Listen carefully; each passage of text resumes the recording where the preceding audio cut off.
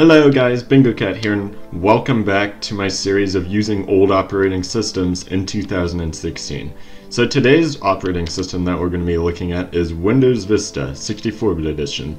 Now for those of you who don't know, Windows Vista was released at the end of 2006/early 2007 to, well, wide fanfare I guess, because it was the first new operating system from Microsoft in over 5 years. However, Windows Vista was criticized for being buggy, for being annoying, for not supporting as many machines as they said it would, etc. And so Windows Vista got its reputation tarnished and turned out to not be a really good selling operating system. Now, when Windows Vista Service Pack 1 was released in 2008, that virtually fixed almost all the issues that Windows Vista had, but the damage to the Windows brand and Windows Vista was already done. Now Windows 7, which was released in 2009, is basically just Windows Vista with all the problems fixed and a new name. So let's go ahead and use Windows Vista. Support for this operating system will expire in 2017. So let's power this on. And boot up, once again, it's going to be really fast because it's in VMware Workstation for Windows. So yeah, let's just wait for it to boot up. Oh look, it's applying Windows updates. Forgot I had some leftover updates. As you can see, the startup sound is literally the exact same as it is in Windows 7, Windows 8.1, and Windows 10.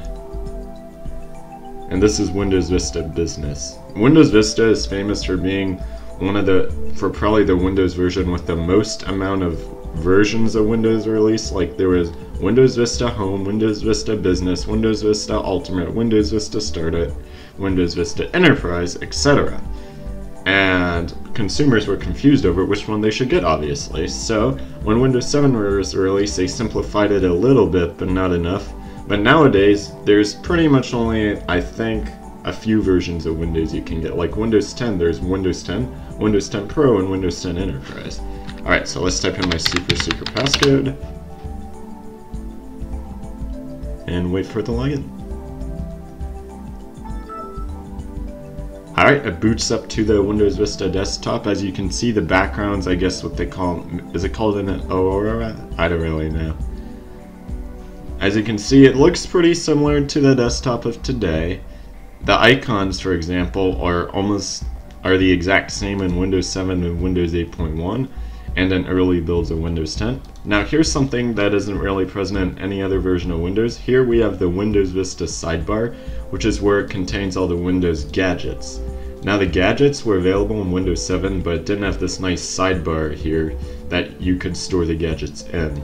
And gadgets were removed in Windows 8 for quote-unquote security reasons. But yeah, there's nice gadgets here you can add, like you can tell time, you can view RSS feed headlines, pictures of that's on your computer. You can add more gadgets right here, like you can add a slideshow, you can add a picture puzzle, notes, clock. I like CPU meter, that's still a really useful gadget. As you can see, almost all my CPU is being used right now, and now it's going back down.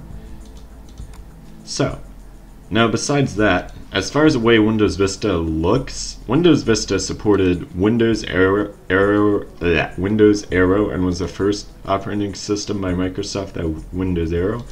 Windows 7 also more famously had Windows Aero, but this was championed as being a unique or a really decent feature of Windows Vista. The aesthetics were beautiful. Like, look at this, the transparent glass, you gotta admit, even though it is almost 10 years old, it's still pretty nice. And the one thing you'll notice that's different about Aero from Windows Vista to Windows 7 is that when you full screen the window, the translucency disappears. That does not happen in Windows 7. And even the taskbar translucency disappears when you full screen a window.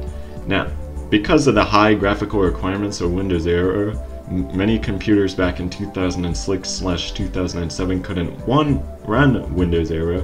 As a result, people criticized Microsoft for just making this a heavily graphics advanced operating system, but luckily you can turn Windows Aero off. but a lot of people were disappointed that they had to turn Windows Aero off to even begin with. So yeah, you do that by,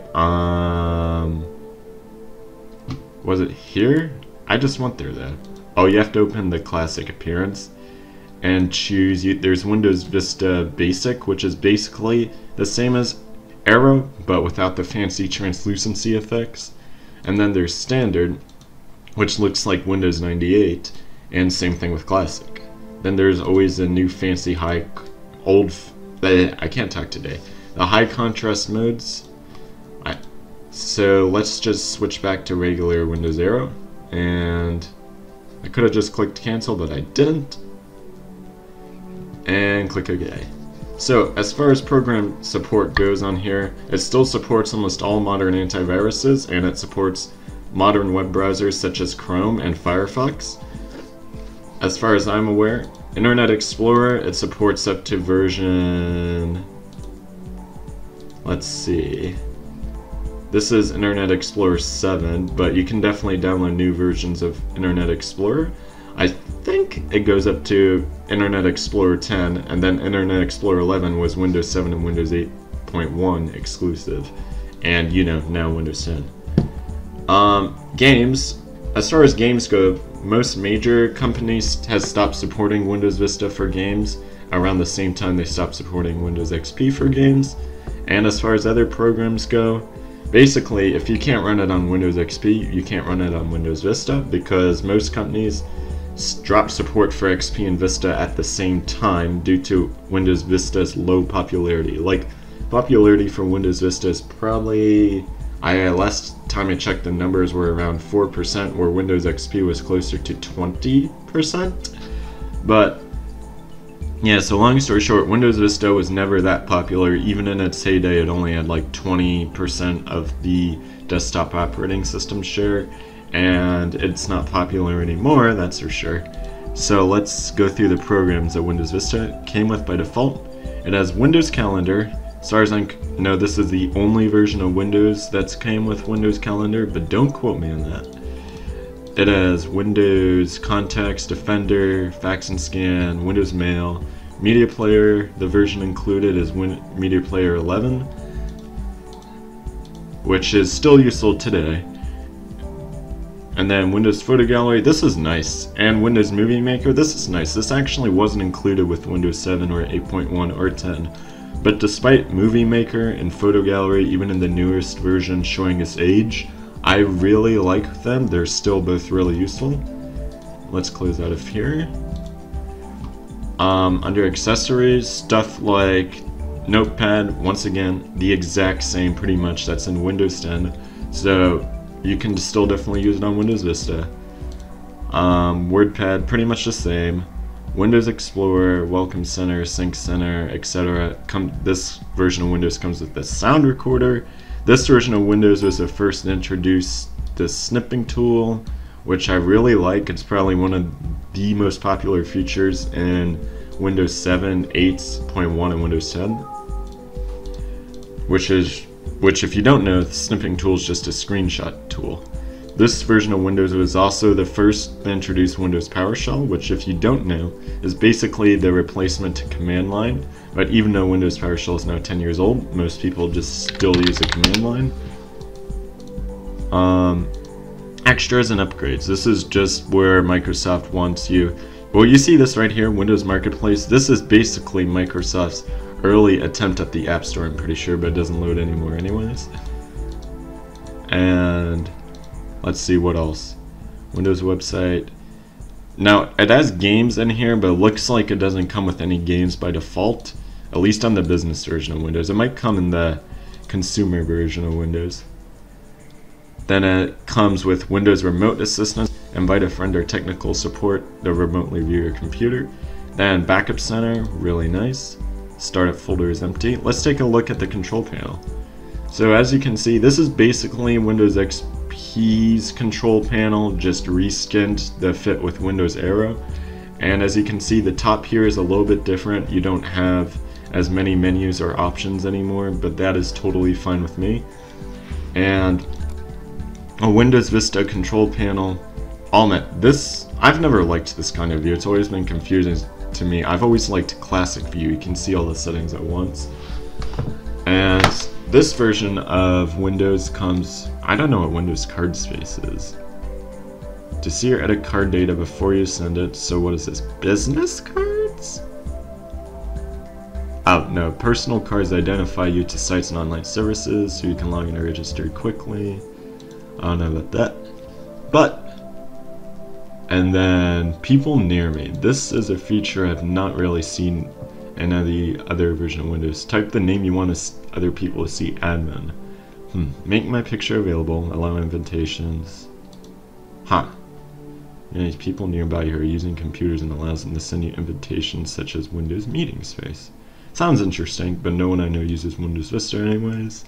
And then it comes with most of the other regular stuff that past versions of Windows and future versions of Windows comes with.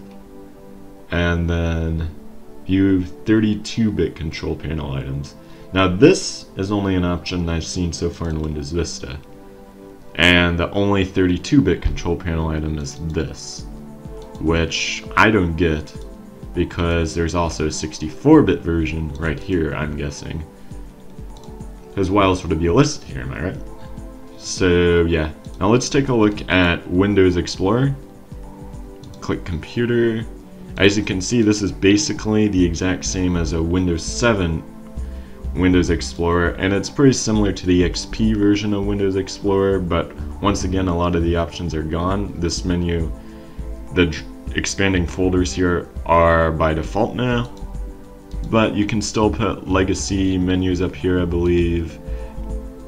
Like, let's see, the menu bar is back, but you can't really drag any of the toolbars anymore. And they've kept that true to Windows 10. About Windows. And this is pretty similar to the File Explorer we know and use today. Anything else? Let's close out of here. And let's see, default programs. This is the first version of Windows, by the way, that introduces Start Search, which if you don't know, it's basically the version of search where you can type something like Internet Explorer and it'll find it instantly, unlike Windows XP, where you either had to use the run command to know the exact name of the program you want, or you had to wait for what seems like the 5-year file search in Windows Explorer. So yeah, anything else I want to mention? Oh yeah, this is interesting. In the Windows Vista menu, unlike literally every other version of Windows, the default buttons are lock this computer and puts your computer in a low power state instead of shut down and log off. This is the only version of Windows that I've seen those two buttons there instead of shut off or log out. I mean, they're still here, they're just hidden in a menu. So yeah, this is basically Windows Vista for you guys. So to answer the question, is Windows Vista usable in 2016? The answer is yes and no. Yes, if all you're doing is basic activities such as basic web browsing or, you know, just using Notepad or Paint or etc. But no if you want to run any modern programs such as modern games, modern video editing software, etc., because Windows Vista won't support it. Now Windows Vista is still supported on most hardware, but it won't be for long, as, like for example, Microsoft announced that Skylake PCs won't run on older versions of Windows. Originally they were going to axe off Windows 7 and 8.1 for that, but they backtracked. But as far as Windows Vista support goes, that's a big NO. So yeah, basically, after this year, I wouldn't plan to run Windows Vista at all. And if you can right now, get off of Windows Vista and upgrade to Windows 7, 8.1, or 10. So yeah, let me go ahead and log out now.